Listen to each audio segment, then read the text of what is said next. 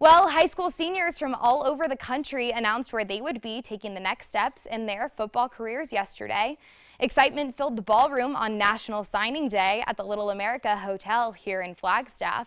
Northern Arizona University's head football coach Jerome Souers announced the addition of 30 new Lumberjacks. Along with the new recruits for the Lumberjacks, NAU has hired their new offensive coordinator, Sheppard, who's excited to be a part of the Flagstaff community. Excited to try to get ingrained in this program, try to affect the players, try to install everything offensively. That's kind of last, but really I'm just excited to get involved with the coaches and with the community. Includes 10 recruits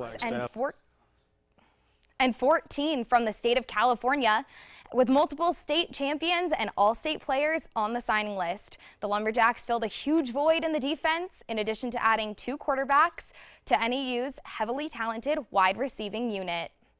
Fans can catch a preview of the Lumberjacks at their annual spring game, April 22nd.